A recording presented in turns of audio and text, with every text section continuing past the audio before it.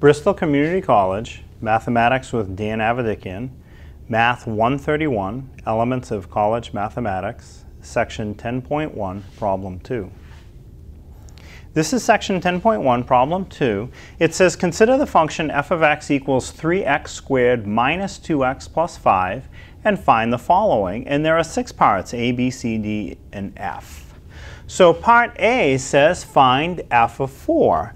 So what I'll do for part A is take the function f of x equals 3x squared minus 2x plus 5.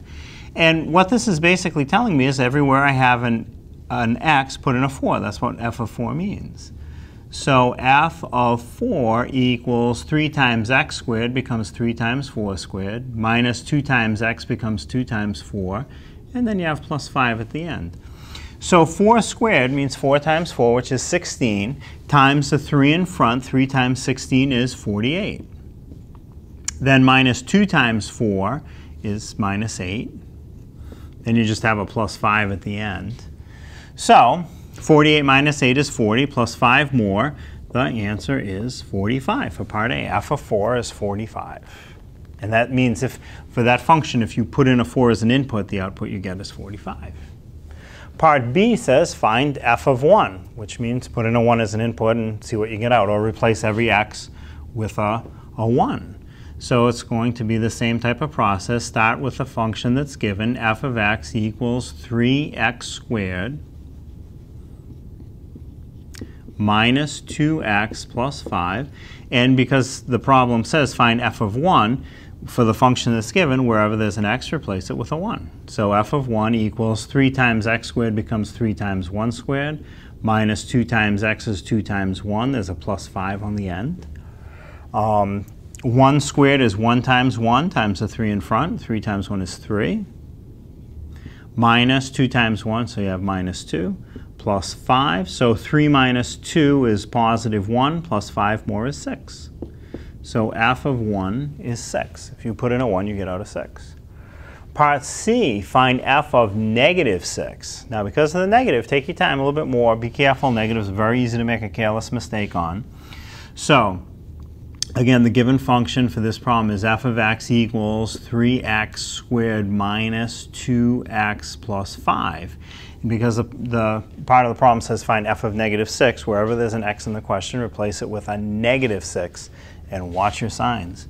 So that's going to give us f of negative 6 equals the 3x squared will become 3 times negative 6 squared. Then minus 2 times x is minus 2 times negative 6. And then you have a plus 5 on the end. Now, here's where we have to be careful. 3 times negative 6 squared. Let me write out an additional step for this one. Negative 6 squared is negative 6 times negative 6, which is positive 36. Right? The negatives will cancel. And then the next part of the problem, negative 2 times negative 6 is positive 12. Again, the negatives cancel, and there's a plus 5 on the end. So 3 times 36 is 108. And then plus 12 more, plus 5 more after that. So 108 plus 12 is 120, and then 120 plus 5 more is 125. So if you put in a negative 6, you get out a positive 125. Now, part D, also a little bit odd, not a negative, but f of 1.4, the decimal. Well, you can do that. Just replace every x with that decimal.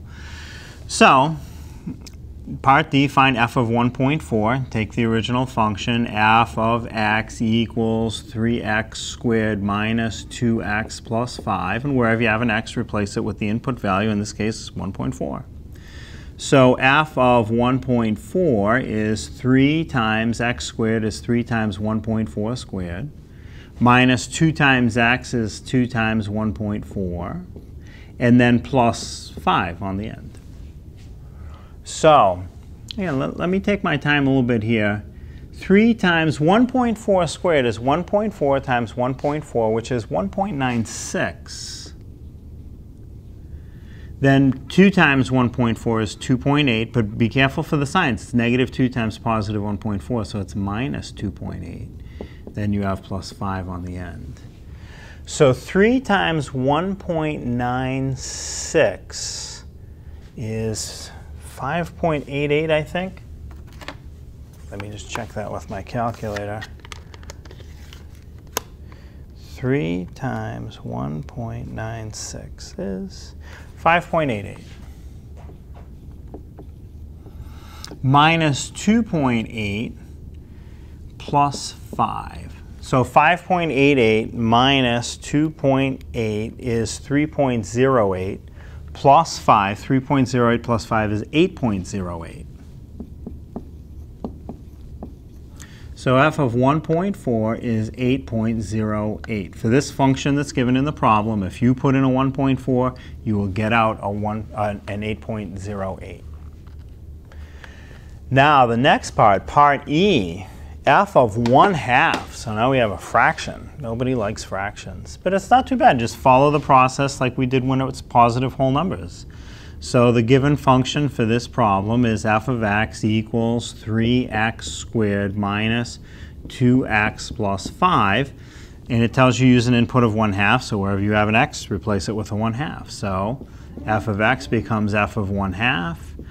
3 times x squared becomes 3 times 1/2 squared. Minus 2 times x becomes minus 2 times 1/2. And then you have a plus 5 on the end. Now you might be thinking, oh, 1/2 squared, how am I going to do that?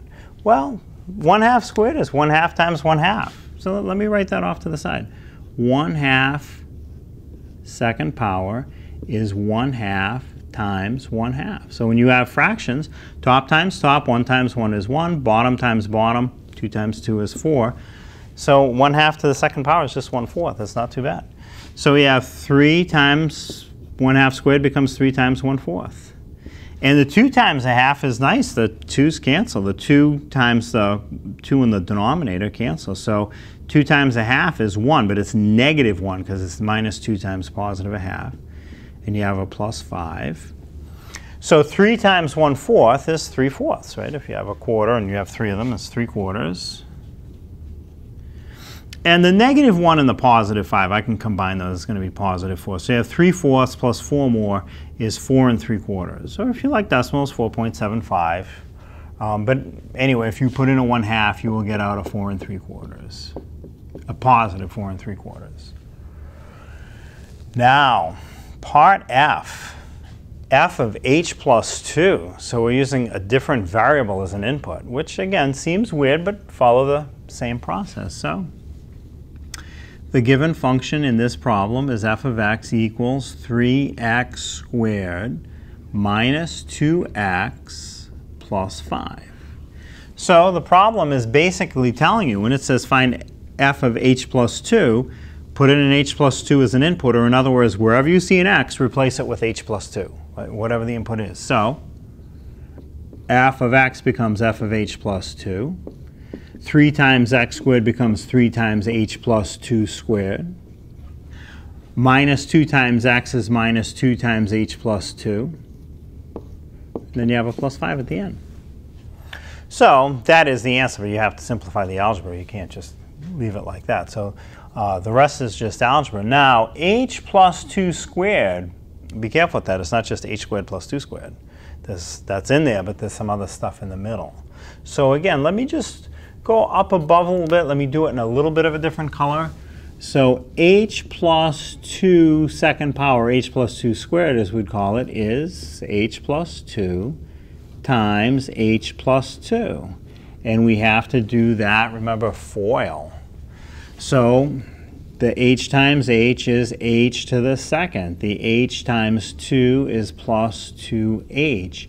Then the next 2 times the other h is another 2h. And then 2 times 2 is 4. And the 2h and 2h can be combined. So I have h squared plus 4h plus 4. The 2h and 2h combined to make a 4h.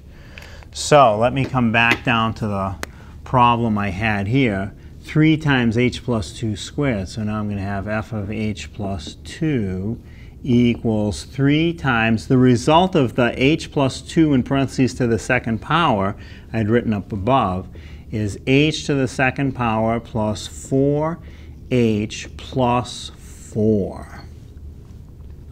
And now the 2 times h plus 2, I can clear the parentheses. Keep an eye on the sign. Negative 2 times h is minus 2h.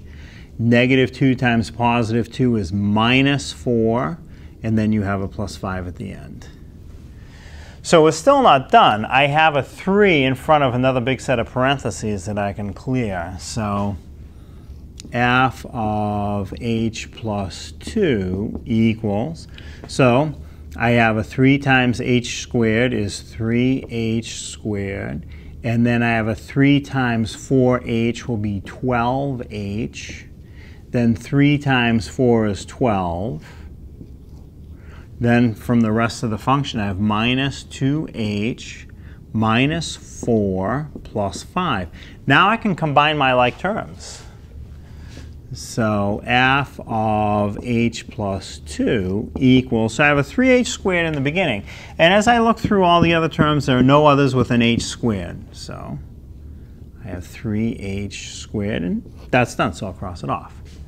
Now, terms with an h, I have a positive 12h and a negative 2h showing up in 2 different parts of the problem. Well, I can combine those because they both have an h. Positive 12, negative 2 is going to be positive 10h. So the 12h and the negative 2h are done. And then just numbers with no variables, or what the math book would call constants. Positive 12, negative 4, positive 5. So I can combine those. So 12 and 5 is a 17. Combine that with a negative 4, and you'll get positive 13. And now that's as far as it can be simplified. So if you find f of h plus 2, or in other words, put in h plus 2 as an input, the output that you will get is 3h squared plus 10h plus 13.